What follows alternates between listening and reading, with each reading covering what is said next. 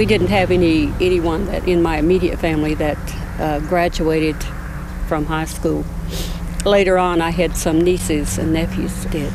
A couple of nieces that went to college. You didn't have much choice. You had to get a job and go to work as soon as you became of age. And some of us went to work before we became of age.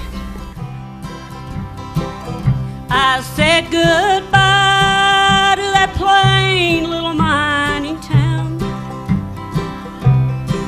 with just a few old clothes that made the round.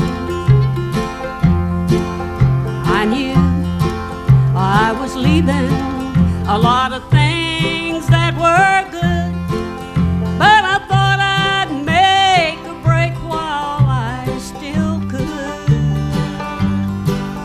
As I look back to wave once more to Mama crying in the door for me and for what the world might have in store. For she knew I'd never be her little girl no more. She was drifting back to another time when she was young and hoped to find a better life than what her mama's had been.